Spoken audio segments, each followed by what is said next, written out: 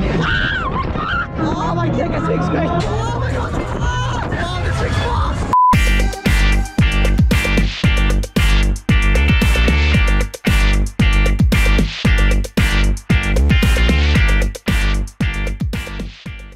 Hello ladies and gentlemen, and welcome to a brand new vlog. Today I went on a pilgrimage again back to Belgium after having visited the Foire d'Octobre in Liège a few months ago. Today we are in Genk on the fun fair of Mei 1st, or the S3X Mei Kermis. None of the rides are open yet, just a little more patience, they seem to take a little bit longer. I always seem to show up early when it comes to Belgian fun fairs. There is a lot of odd stuff awaiting us today, but also some great stuff. One of these rides being Move It, which is very nice, a very good ride. I'm glad that I can experience that again. And also shortly after riding Predator or the Diplomat at Frankfurt, this allows me to kind of compare them and see which type ride is better. Also, yes, I'm just casually passing on a bridge because, you know, the best fun fairs are those where you pass on the bridges and also partially build your rides on the bridges. Depending on when they open, this is going to be the first ride I'm going to ride today. Yeah, it looks weird, doesn't it? This is actually not a usual Fabric King loop, which is what everyone would expect. They look very similar too, but this is actually a very unique and one-of-a-kind freak of nature. This, at its core, is a Sobema rollover, except that during the construction of this rollover,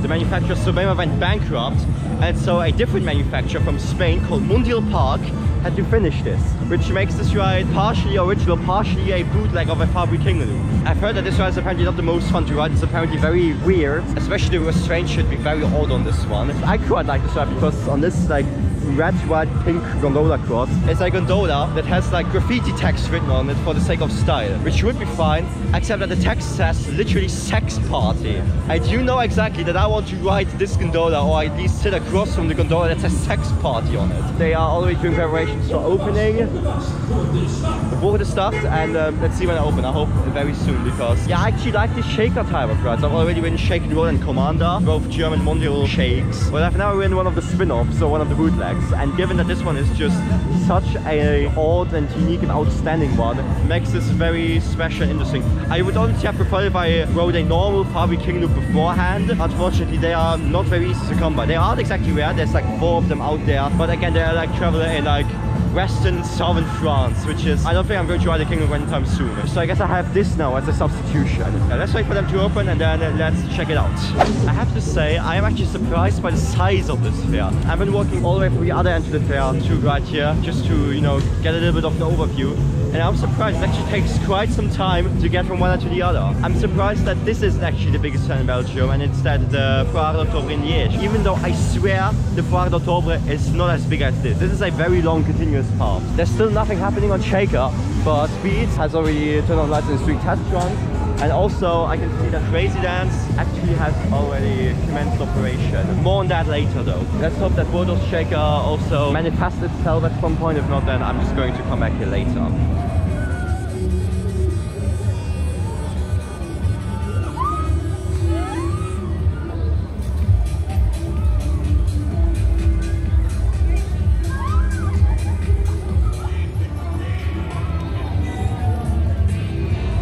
Alright, ladies and gentlemen, I just recorded my first off-ride of the day here in front of Janssen's Speed XXL, which is a KMG Speed. This one is kind of notorious for being expensive, and I checked on the price. It costs €7 for a ride cycle that lasts 2.5 to 3 minutes, which is very lackluster in my opinion. I actually find it kind of a shame that I'm skipping one of these again, even though they're extremely common. I actually kind of like KMG Speed, especially when they're operated well, when there's a lot of variants. I still remember my ride that I had on Bruch's Fighter on the Mei Kermis in Recklinghausen last year. I actually really enjoyed that ride on Fighter. Then came Cyber One in Ash, which was pretty bad because it also costs €8. That one looks pretty nice and also doesn't seem to be operated that badly. But yeah, €7 for a 2.5 to 3 minute ride is, even though I'm very irresponsible with my money, that's even a bit too much for me. So I guess we're just going to go back and check up on Shaker again. Yes, ladies and gentlemen, it actually runs now. There we go. Yeah, that's already good. I can finally experience the sex party gondola myself. I also gotta say just now, when it comes to looks, this one doesn't actually look that bad. In off-ride videos, it actually looks a little more like a mess. Yeah, I'm actually finding how it looks. I like the hand-painted backdrop. Let's try it for the Shaker and see how that goes. Here we go. Oh, okay. That is held in place solely by a single belt. Nice. What have I got myself into? That thing is straight up held in place by a single belt. I can literally unlock it as we speak. That's it. Ah! Oh!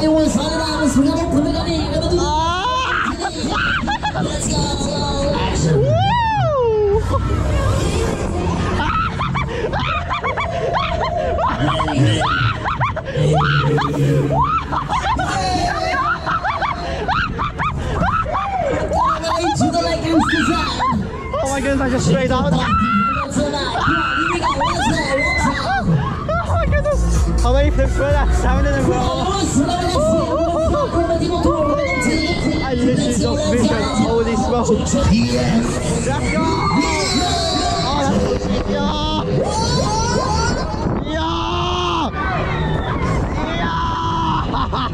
Yeah! Let's go! Oh my god! Let's go! No, not fun! Wow!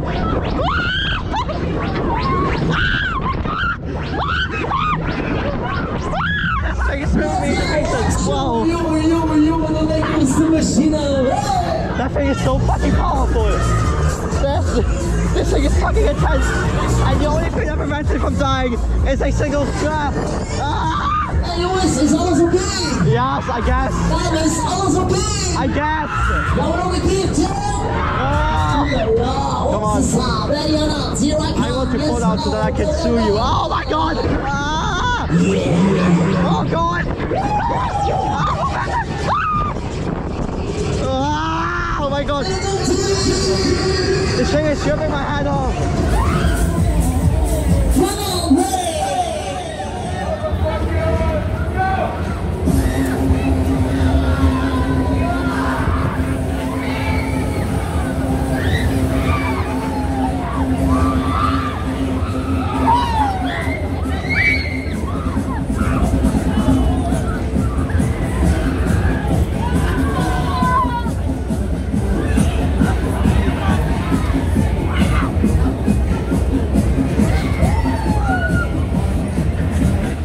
Something is very severely wrong with this ride, because these restraints don't actually restrain.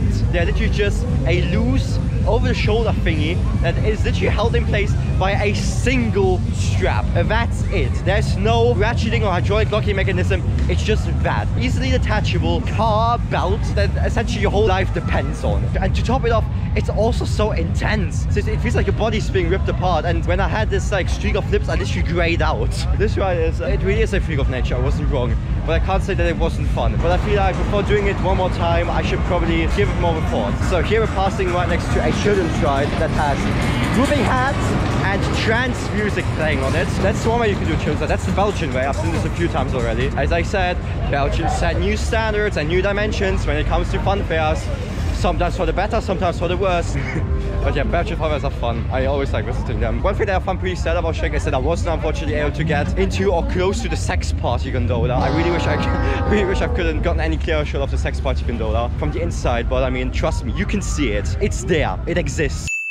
The ride cycle also goes on for forever. I got like from the outside a proper 80-minute long ride cycle. That shows, because I could barely stand after that ride. So it's Genk Yachtwoods. It's like a sort of exposition where you have to wear classy outfits, which I don't think I do.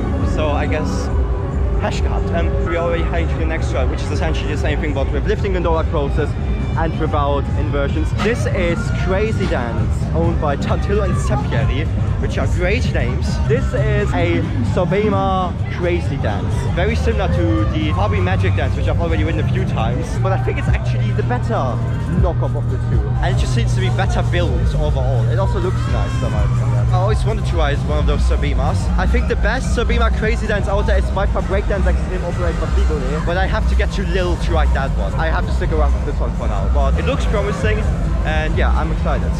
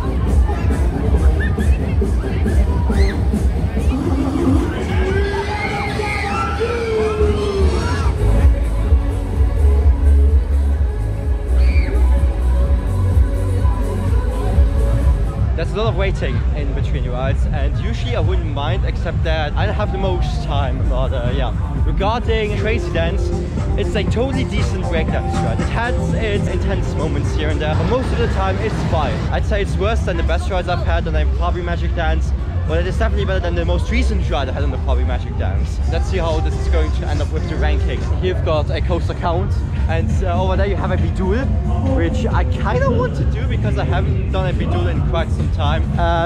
Is that a monster too? I don't think that is a monster too. I think that is a Baka Pro loop that was modified to have spinning gondolas. Over here you have a complete vacancy and solitude. There's literally no one here. Like, I literally have a clear shot on this. Gustaph Techno Power. I can see that it has got new moving heads since last time I rode it. I rode that in Liège too. That ride was very, very weird because the restraint just left a lot of room and I kind of fell around, which wasn't very comfortable. I'm willing to give this one another shot. I really, really want to give this ride a chance to shine. I actually really want to like these remixes because, believe it or not, this one was actually my top one before. When I rode it for the first time in 2017 in Ash, I really loved it and ended up in my top one spot. So yeah, let's give this one another go. Please be good this time. Oh, let's go! Let's go!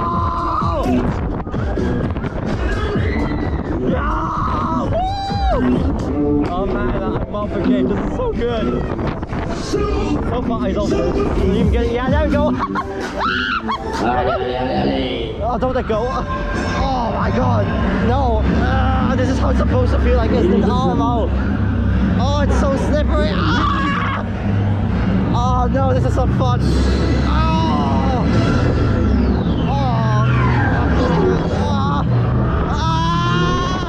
Oh my ticket's being squished! Oh my god!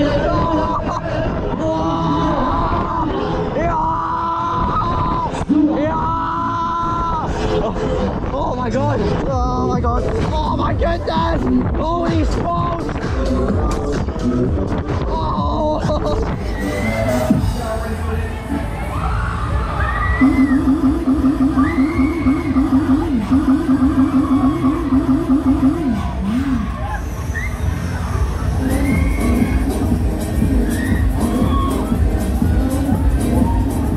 So it turns out that having absolutely no grip and sliding around in your seats when the ride is turned upside down is apparently intentional. That does not bode well. I'm really not a fan of that. I think it's extremely uncomfortable. And if you're a man, it's equivalent to vasectomy, let's be honest. But I really love the rest of the ride. Whenever it spins up to the max and you feel the intensity of the rotation, that is really good and honestly really fun. Just when it turns all the way to the top, that is just, it hurts. I think what we need is just some padding on the seats that increases friction, because in those seats you slip around the whole time. It's not nice falling forward every single time you do a rotation. Overall, mixed feelings, but I feel like it's definitely more good than bad. Okay, enough fooling around. Here it is, the highlight of today's visit. Look at it go. Yeah. For those who have seen my vlog from Liège, you should remember this ride. This is a KNG Move It 32. I loved it the first time I rode it. And since then I was able to ride what's basically the equivalent of this ride, which is a Motorride's Top Star Tour. And now I wonder how these two rides are going to compare and which ones I'm going to prefer. So let's get into Move It and find out. But first, battery change. Ah! And okay, I have to say, in comparison to a Top Star, the way this ride just starts is hilarious. Wow. Oh god! Holy smokes! Wow! Oh, this came out of nowhere!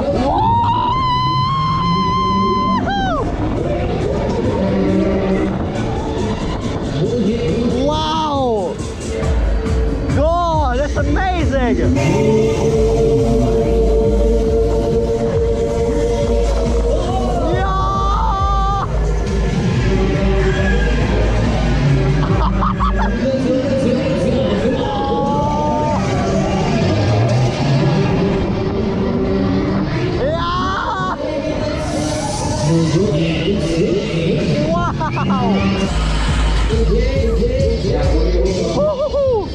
Wow! I can confidently say that this is better.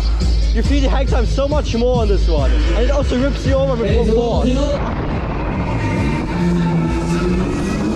I'm at the middle of my restraint right now. Oh my god! Yeah!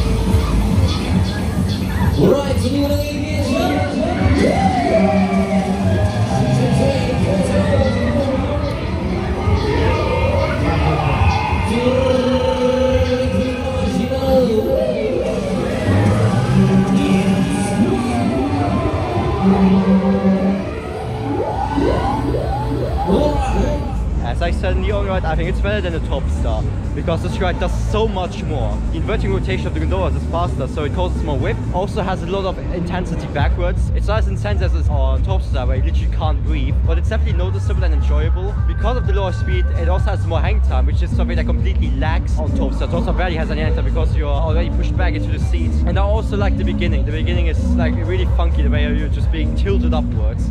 Is there anything else I want to say? Oh yeah, and the ride looks gorgeous. I was really glad to see the logo on the back to actually work again.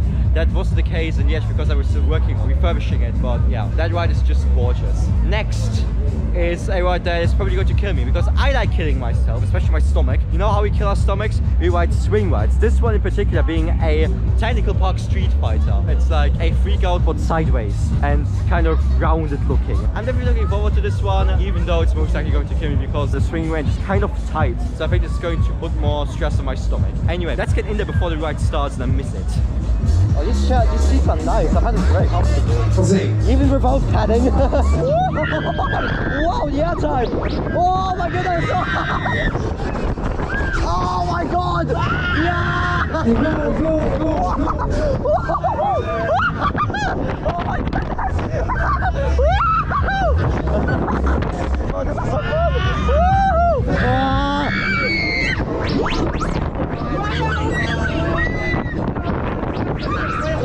Oh god! Oh my goodness! Yeah!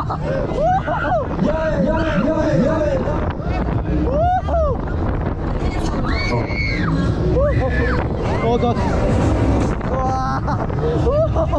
I go!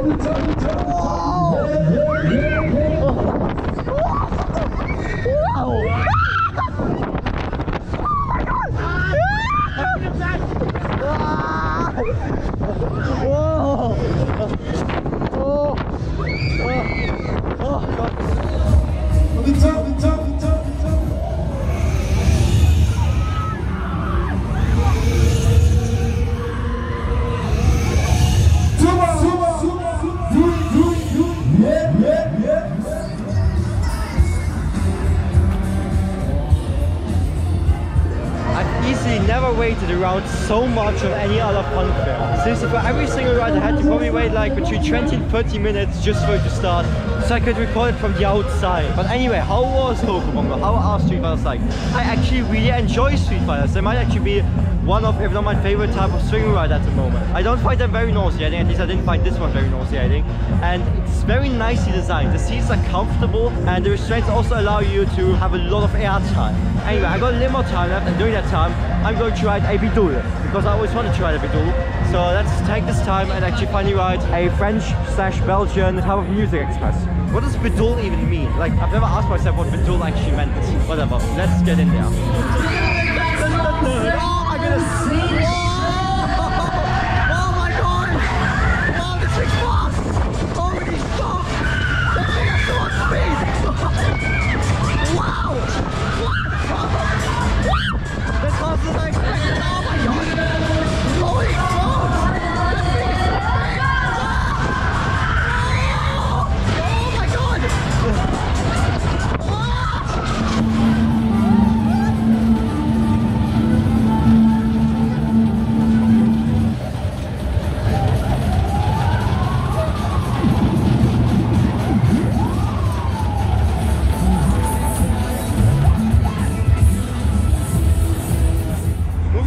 actually fun. Going forward was quite intense actually. Going backwards was less intense, but obviously more fun. But yeah, I enjoyed that ride. Here's the king again. Oh man. With its backward fully lit up, this ride looks marvelous.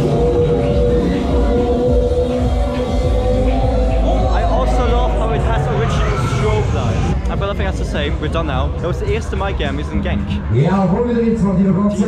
How loud is your microphone set? I have to get back even further. I actually enjoyed that day, despite taking so much longer than it should have and being close to the brink of waiting on top of waiting. The rides here were pretty nice. I think my highlights today, from what I experienced, were definitely Move It. Move It is just amazing, probably the best ride here. The biggest surprise here was definitely Coco Bongo, and the most intense ride, definitely Bodo's Shaker. I can't say that Bodo's Shaker is bad, it's just the strangest and sketchiest thing ever, but it's also kind of fun, and I appreciate that it's intense. Hopefully this vlog won't come out 2 weeks after the fair has ended, but yeah, that was the Kermis in Genk. I feel like that's the millionth time that I've said this. Thank you so much for watching, and I'll see you next time.